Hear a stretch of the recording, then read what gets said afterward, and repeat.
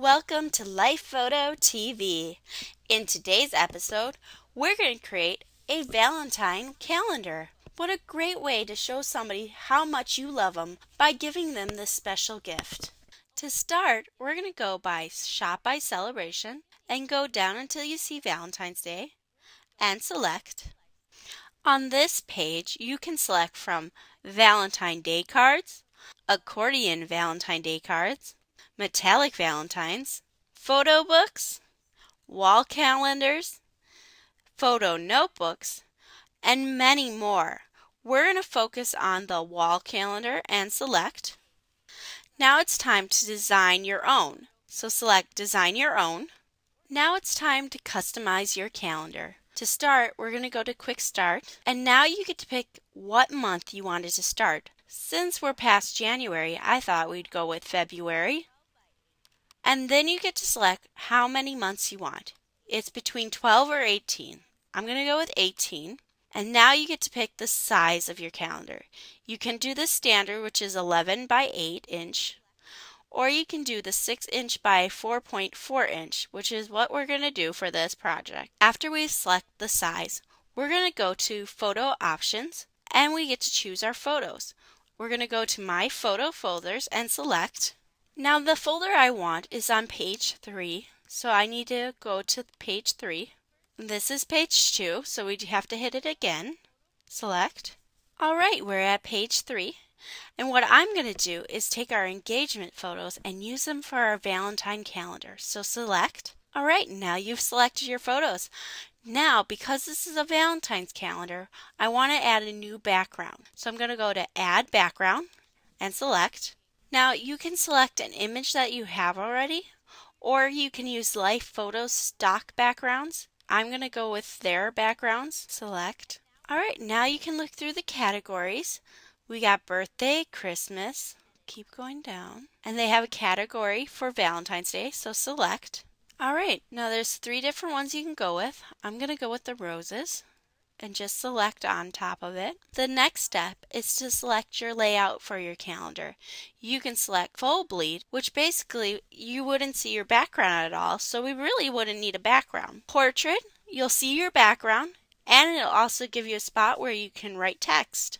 Landscape gives you a little bit of border, not as much as portrait does. And it also gives you a little space for text, and that would be the black bar right there. The gray is where the picture is. And then you can do panoramic, which would be a lot longer than the landscape and show a little more on the sides than on the top. We're going to go with landscape. And now the next thing you get to pick is if you want to manually put in your photos, or you can have Life Photo place in the photos for you. I'm going to go with automatic. And the other thing, if you want a border around your pictures, you can choose a color. Now my border is red, so I don't want to choose red because then you won't see it. So I'm going to go with a white border. Now we're going to go into the message options.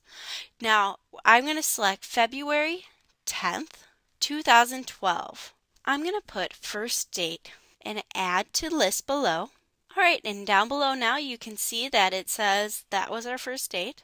And then I'm going to go into September.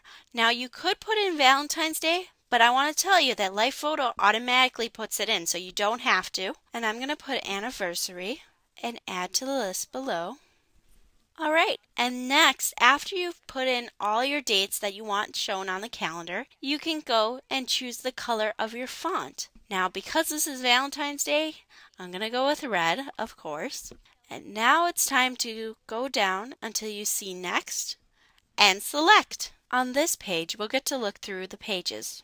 You're going to see the cover page first, then you're going to see February. Now remember, we didn't do January, we selected February first. Now, you can scroll through and see if any of the photos need fixing. Like this only has guy in there, so we need to add the girl. Also here, we don't see their heads at all. So I'm going to select Edit, Photo. Now, you could try editing the photo and dragging it down and see how that looks. But then we lose the guy. So I'm going to say Done Editing.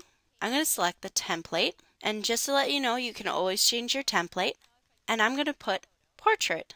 And now I need to select it one more time. And I'm going to make it smaller.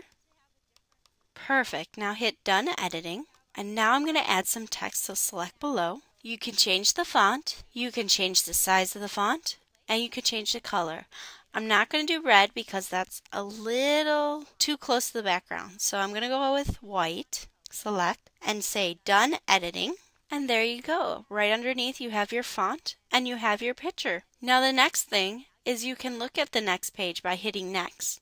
For calendars, I like to go to done editing. This way I get to scroll through them a lot faster and find the ones that need to be fixed. We'll select May now, and we'll select templates and portrait.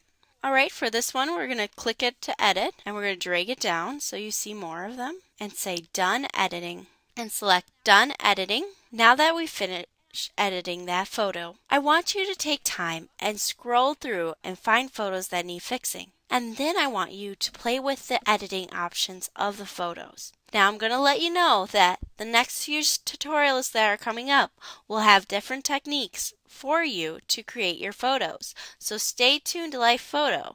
I did take the time and I corrected all my photos. And now that I've finished my photos and placing them in the calendar, I can share my calendar, I can buy my calendar, I can play my calendar, I can save my calendar, and I can edit my calendar. Thanks for joining us for another Life Photo episode.